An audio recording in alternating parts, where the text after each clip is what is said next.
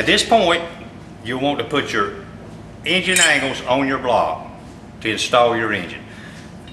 If you'll notice, when you lay your angles back to back, we have a 1-inch offset. It would appear that they're wrong, but they're not. If you'll notice on your block, Ford Motor Company actually builds the motor mount bosses with a 1-inch offset.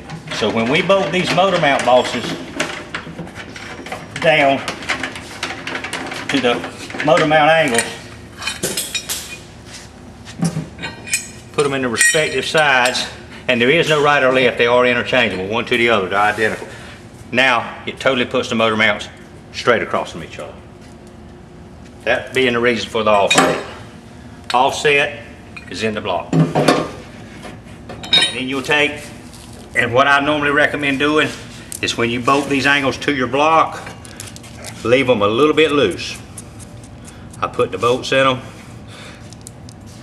I'll screw my bolts down through them, front and rear, and I'll leave them just a little loose. So when you set your engine down, you can manipulate them to where they'll fit down over your engine stand, as I'm getting ready to show you. When you put the block in with the stands, the actual engine stand is going to go in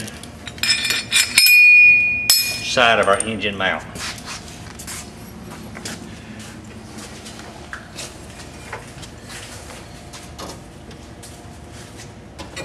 Engine would set right down over it. Motor mount bolt through it. That would be it. Put the nut on the back side, tighten down, and then come in and tighten your block bolts here. Engine's installed.